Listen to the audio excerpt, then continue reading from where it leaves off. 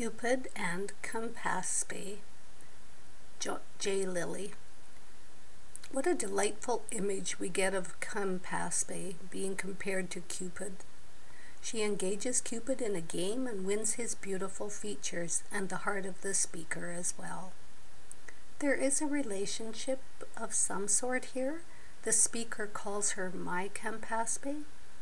The list of lovely attributes is long: lips, cheeks, brow, chin, eyes, and the speaker is distraught with the power that she holds. Cupid and Campaspe has such pretty imagery. Hopefully she is tender-hearted because the speaker has been blinded by love of her.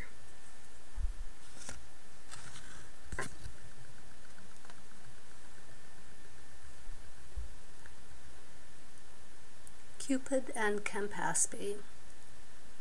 Cupid and my Campaspe played, at cards for kisses Cupid paid.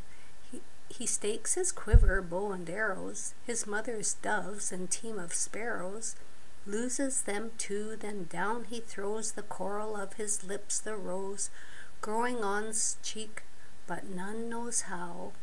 With these, the crystal of his brow, and then the dimple of his chin, all these did my Campaspe win. At last he set her both his eyes. She won, and Cupid blind did rise. O love, has she done this to thee? What shall, alas, become of me?